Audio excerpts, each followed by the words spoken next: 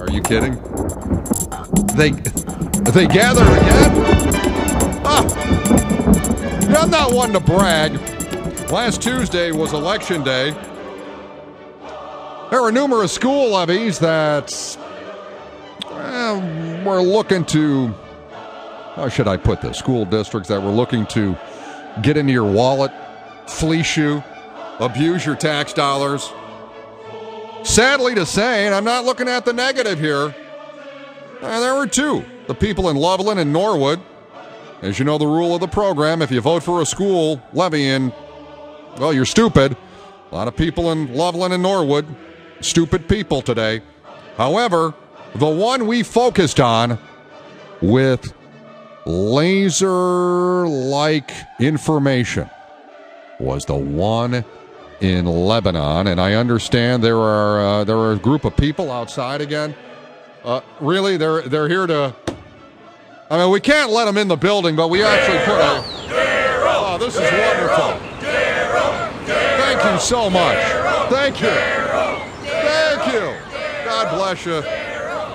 I know. Look at it. It is. It's just my calling. It's one of the things that I look forward to every election day. And remember, this is only the battle. This levy win in Lebanon was only the battle. It's not the war, because what's going to happen is they're going to come back in August. They're going to come back in November. But thank you for spending part of your Saturday morning in front of the bunker here in Montgomery, where our studios are, and really, you shouldn't have done that, and I do appreciate the people showing up again. And it seems like the superintendent of Lebanon schools can't handle the heat. Mike North is now announcing he's looking for other jobs. He is saying it's because of family reasons. However, just about a year ago, maybe a little bit more than a year ago, he accepted and then declined a superintendent's job at Beaver Creek Schools in Greene County. At that time, he said his family wishes to remain in Lebanon. But now he's looking to get out because he knows the laser is upon him and the abuse of the tax dollars in the Lebanon School District. We also made mention West Clermont County Schools, which went down to defeat as numerous people, thousands, voted not only no, but hell no. Congratulations to you folks in the West Clermont County School District as well. As I always say, and my message to you is, you must remain vigilant. Don't let your guard down. A defeat does not stop these people. Individuals driven by endless money, tax dollars coming into their checkbooks. Individuals driven by the big business that is public education and the abuse of tax dollars by the teachers union, who, by the way, many of them, meaning members of the teachers union in all the states, 38 states listening to me now, will be going on summer break for 2.5 months while you and I work. 19 in front of 11, 700 WL. First game of the series yesterday afternoon, it was the Reds holding out and winning against the Cubs 5-4. Second game of the series, it's Bronson Arroyo on the mound this afternoon. 1:10 for the first pitch. Marty Brenneman, Jim Calchamp the call. The inside pitch at 12:06 this afternoon on 700 WLW. Kentucky Derby is this afternoon. 6:24 is post time at Churchill Downs in Louisville. Always the beginning of some of the great regional spring events, meaning the Kentucky Derby. You have the Indianapolis 500. All these great events happening in our region. You can hear the race, by the way, this afternoon on Fox Sports 1360. We got you covered. 15 in front of 11. I'm Darryl Parks. Oh, I just got word.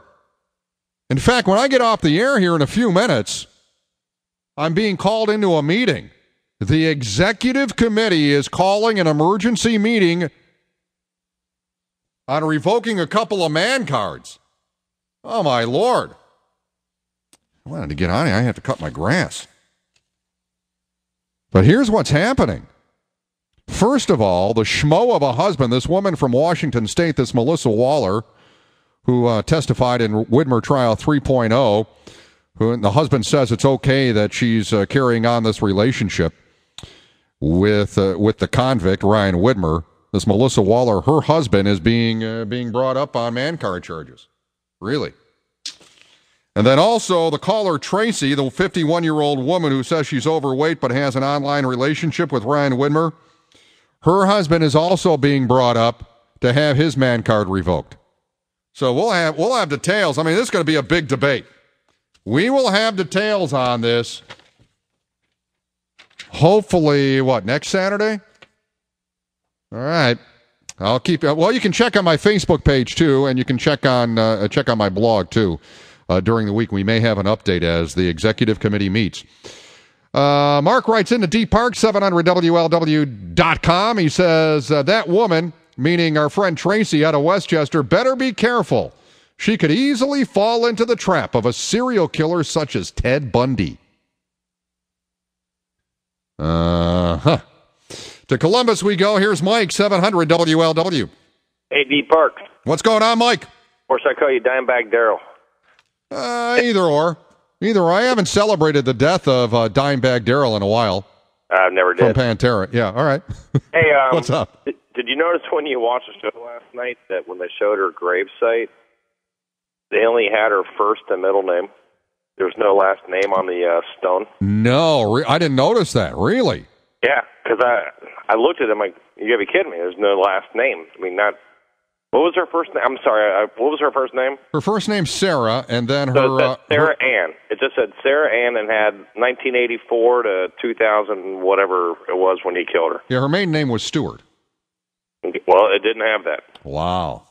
It just said Lisa Ann, or whatever Ann. Mike, that says everything because the family, her blood family, said we're not going to disgrace her grave with the name Widmer. And, she was buried... within 10 days. Well, she was cremated. Well, okay, cremated, but I guess I have no idea when they made the memorial for her. You have no idea why they have what? I guess then I suppose they had no idea. I have no idea when they made the memorial for her. So that could have been like a year later. Oh, I see. So, yeah. But it didn't have a last name on it. Mike, you're like a guy, right? Well, yeah, I hope so. Are you just? To me, I am just scratching my head about women falling over themselves to get close to this guy. It almost makes you want to off your wife tonight, doesn't it? No. I got to deal with my wife. If she ever thinks about killing me, all I have to do is tell her, and I'll give her the keys to the house, and I walk out. I think my father-in-law would take care of me if I did that. Yeah, I don't understand why women are flocking to this guy. Is it because he comes across as vulnerable? Is it he's not good looking? He's not homely, but he's not overly good looking. Is it because he is kind of a bad guy and maybe there's a little bit of that going on and that women are attracted to? I could not answer that, Darryl. Is he a rehab project? He's the ultimate rehab project. All right, man. You have a good day. All right, Mike. You take care up in C-Bus. 10 before 11.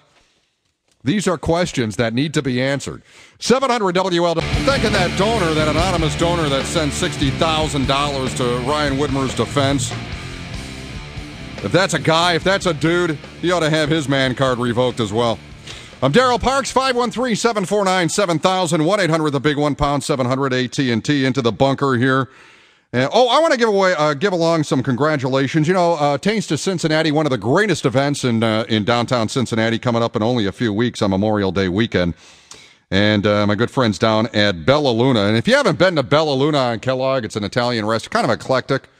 They have one best of taste, the bread pudding there at Bella Luna, and they also have one other thing, I believe. Let me see here. Oh yeah, their lobster ravioli, which is the best seafood entree, best of taste. So congratulations to our friends down at Bella Luna. And no, I'm not looking for a free meal. Hate to say I told you so. Our good friend Ted Williams. Homeless Ted Williams out of Columbus, the golden voice guy. Guess where he's going back into? Rehab. He told WBNS television Thursday night he was heading back to Texas into the Origins Recovery Center there because of alcohol and drug dependency. Say it. Who called that one?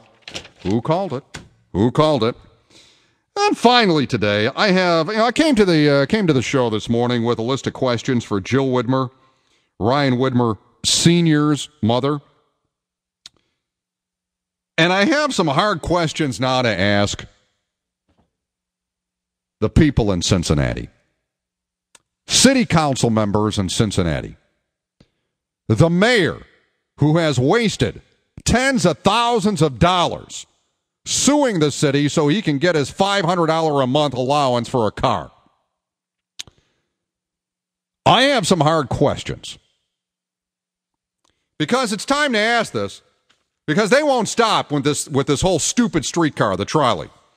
And now, remember when they talked about the streetcar was going to be one end of the streetcar, the southern end was going to be by the stadiums. Right? So when people are at the stadiums or the banks, where people actually live now, well, they can get on the streetcar and go to Findlay Market, or they can go up to UC. Well, now that the money has been cut by the state, guess where the streetcar is not going now? Correct, the riverfront where the stadiums are. Where on a Sunday afternoon, 60,000 people in the fall will be at Paul Brown Stadium. Where on 81 days a year, there are tens of thousands of people at Great American Ballpark.